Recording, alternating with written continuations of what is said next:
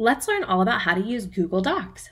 We're going to learn how to add a capital, space, and period on our writing, just like we do during writing time on paper. On our keyboard, I'm going to show you how to find these important buttons, our Shift key, our backspace key or delete key, our space key, and a period so that we can write great sentences when we're typing.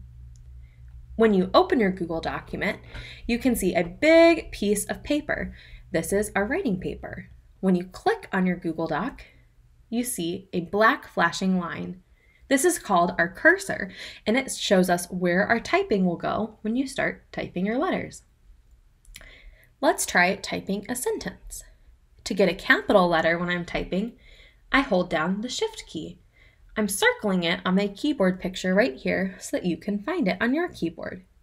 There's a Shift key on both sides of your keyboard, and it doesn't matter which one you use to type a capital. You have to hold down the Shift key, and while you're holding down the button, type a letter. See if you can find the Shift key on your keyboard. I'll keep typing. I'm going to type the sentence, "My name is Casey." After I type a word, I'm ready for a space. The space bar is the long button at the bottom of your keyboard because we use it a lot. I can click the space bar one time and it just creates a small space, just like a finger space when you're writing. And I can type another word.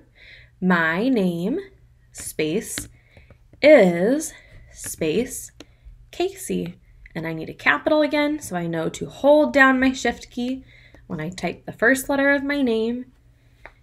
And now I'm ready for the period at the end of my sentence. To type a period, I can just click my key with the period on it one time. Now this key is highlighted blue on my keyboard, and it's just in the row above my space bar. See if you can find the period on your keyboard. I can click it one time, and it will make a period on my sentence. I clicked my period 2 times, so I want to get rid of one. Sometimes that happens when we're typing, and I can erase it just like I can do when I'm writing for real. I can use the backspace or delete key on my keyboard to do that.